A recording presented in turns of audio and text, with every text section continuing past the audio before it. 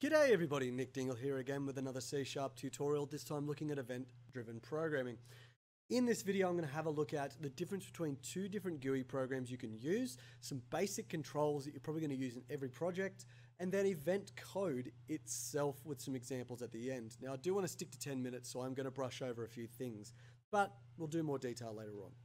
So to start with, having a look at our new project dialog here, there's two types of GUI programs that you can start with, a WPF or a Windows Forms app, sometimes called WinForms. Now, I would always use WPF app over the top of WinForms from now until the future, mainly because of the features and the more modern stylings of a WPF app. And the reason is Windows Forms app have been around for a long time, and they use a technology called GDI to draw their windows and their buttons and their lists and things like that. GDI stands for Graphical Device Interface, and it's a library of code that Microsoft created just to draw things. And now it's good. It's a functional library. It does things. However, it lacks a lot of features like styling and skinning programs, having graphical effects, and things like that. A WPF app is using what's called DirectX instead of GDI. And if you don't know DirectX, DirectX is used by lots and lots of game companies around the world to draw 3D graphics and graphical effects. So WPF uses that, so it gives us the ability to do different graphical effects, skin our apps very easily, and it also gives you access to XAML. Now, I'll talk more about XAML in the next video, but I absolutely love it, and that's one of the reasons why I stick to WPF so much. So from this point, let's create a new program, and let's have a look at the basic controls that you're probably going to use. So let's call it event-driven, if I can spell, programs. All right, you're going to need the toolbox for this one here, and I'm going to simply click on that, and I'm going to pin it to my sidebar so I can see it the whole time.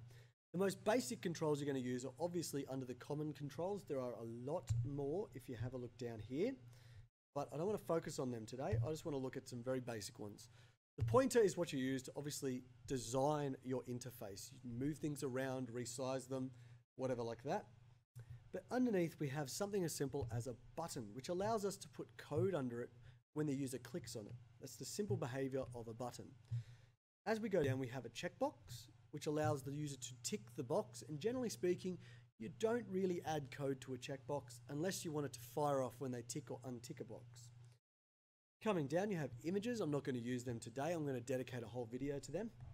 As we go, list boxes are great for listing certain items on the page. And to add items to a list box, you come over and use the items property.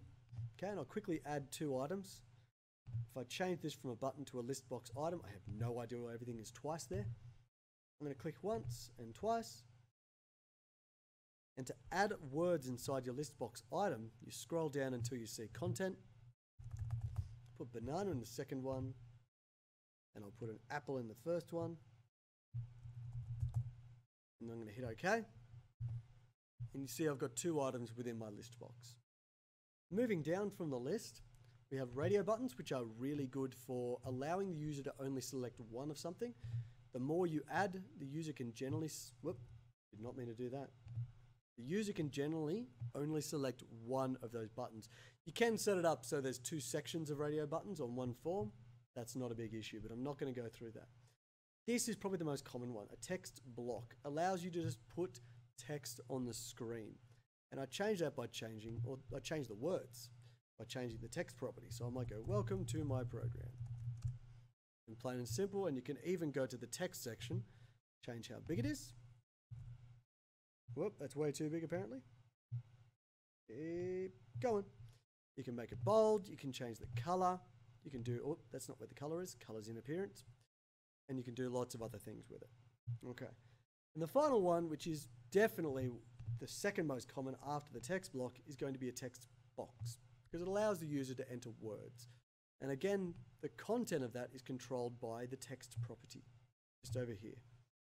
Now, if I hit play, all of these controls are going to have their default Windows behavior because Microsoft have developed these for you to be nice and common, really.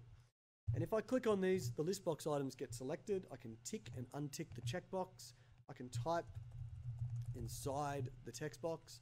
I can only select one of these radio buttons at a time, and I can click on the button. Okay.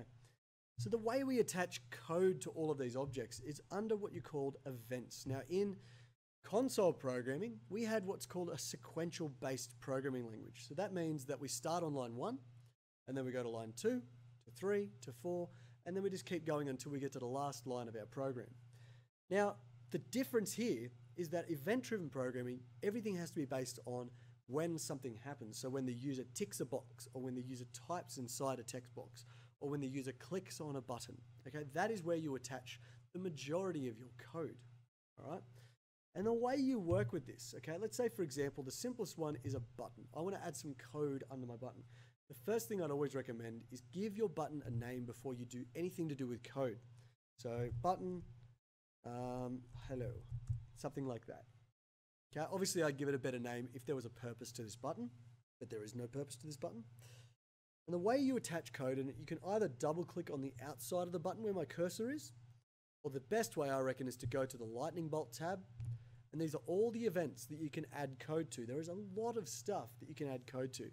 The basic and the most important one is click. Okay, so that handles when the user clicks with the mouse. It also handles when they press the enter key or the space bar. Basically anything that causes that button to be pressed is a click event. So if I double click on it, it generates me a function, and that's where I add my code for my button. All right. I'd really recommend have a look at all the different items that you've got here and have a look at all the events that are attached to them.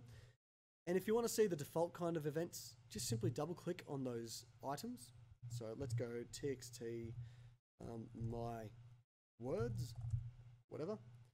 Double click on that object and it gives you the default event that most people are going to use with that object. And this time it's text changed. Okay, so when the words change inside the text box. And then you can also do the same for the list box. So lst fruit, double click on it. Try not to double click on the items because that's different again. And you can see that the difference, it's selection changed for the list box. I recommend go through and do that with most of the objects and just have a look at the default events that you use with them. But in a sense, what we've got here, we're now taking the power away from the programmer and giving it to the user, like I said in the last video, because the user has the choice of if they want to interact with the text box first, or the radio buttons first, or even the button first. So you have to preempt those kind of things. And you also have to just be willing to give the control over to the user. Okay? So let's have a look at some very basic events. I've already got the button event, so I'm going to double click. Whoop. Hey. Yes, I know. There we go, finally. Let's fold that back. And you can see I've already got my click event, and I can quickly show a message box that says hello inside of it. Simple as pie. And let's add something to, let's say the text block. He doesn't really have a common event. So let's have a look at what's called the mouse enter.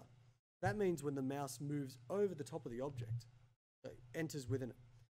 So I'm going to get it so, well, you see I made one mistake. I didn't name my text block. So I'm going to go back and do that quickly. TXB, welcome. That makes sense. And what I can do is when I move the mouse over it, I might change the background color. So TXB welcome dot background equals brushes dot, let's just go with red. All right, and that's going to change the background to red when I mouse over it. So let's have a look at those things. I've got 2 events so far and some basic code. So you can see when I mouse over that changes red, and when I click on the button, I get a message box. And the last one, let's have a look at the text box because I've already got an event with that guy. I'll double click on him again.